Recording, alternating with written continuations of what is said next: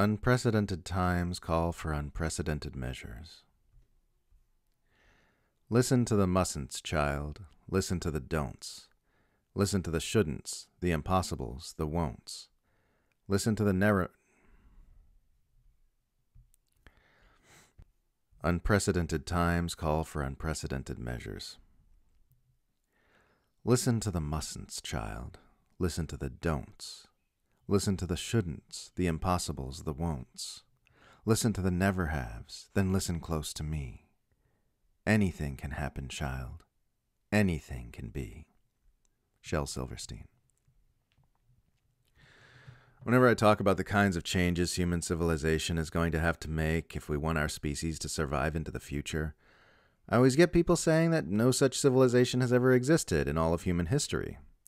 That at no time has there ever been a large industrialized civilization where human behavior was driven by collaboration rather than competition, wherein the profit motive was eliminated as a driver of civilization, wherein humans work in cooperation with the ecosystem for the good of all beings, wherein peace and harmony prevail and everyone has enough. And of course, they are correct. At no time has any civilization like that ever existed. But at no time has humanity ever been in the situation it's in currently either. At no time in history have humans been so close to destroying the biosphere with their profit-driven behavior. At no time have there ever been this many humans on the planet. At no time have there ever been billions of human brains networked with each other in real time the way ours are now via the internet.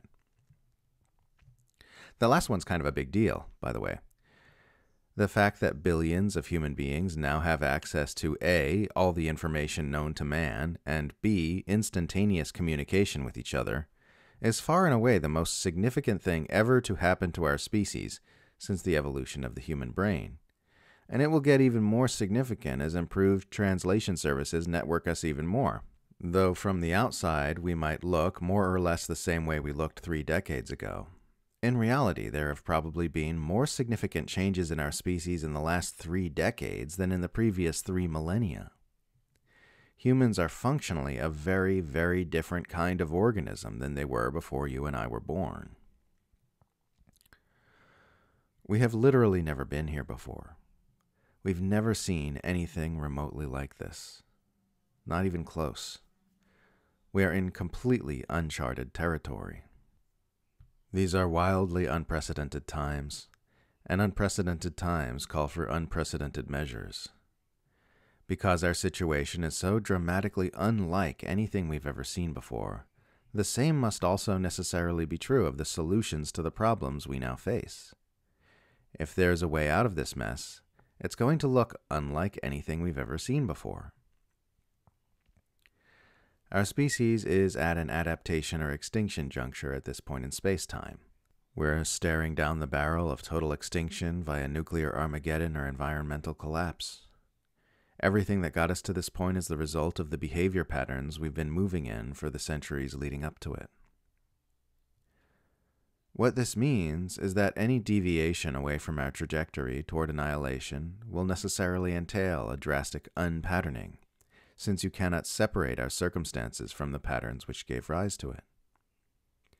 Even if you could wave a magic wand and have our biosphere perfectly healthy again, and all nuclear weapons reduced to atoms, our behavior patterns would just cause us to destroy the biosphere again and rebuild the nukes in a matter of years.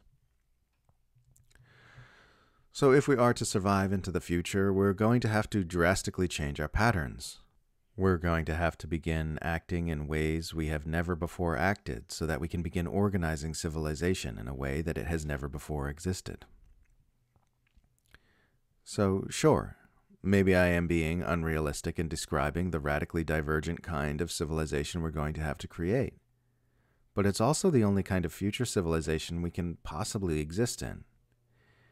If it's impossible to create a wildly different kind of civilization than the kind we've been living in, then it's also impossible that humans exist in future centuries, because we will necessarily wipe ourselves out with our self-destructive patternings otherwise. So while I am talking about a future civilization that sounds utopian, I am also talking about the only kind of future civilization that can possibly exist.